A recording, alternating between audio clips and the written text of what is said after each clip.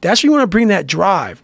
So if you have no kindling, the kindling is me going out with these young guys saying, all right, motherfucker, you're 43. It's a 20-year-old.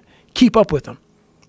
That kindling now, when I leave those young guys, it has now become that 10-hour fuel. And now that 10,000-hour fuel that I use throughout my whole life. I use that throughout my whole life, man. Hey, this summer at 43, you went out there and you did that, man.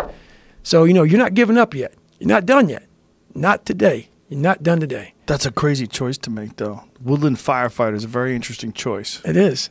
It is. It's a nasty job, man. Because, again, that's proof of concept. Like, you're really just doing just for the struggle. That's it. Is there other things you considered like that? So I applied for smoke jumping this year. So I'll be out smoke jumping this year, you know, God willing. That's where it's at now. That right now is my next military. That's my next military. And it's always about human growth. And it's not about money.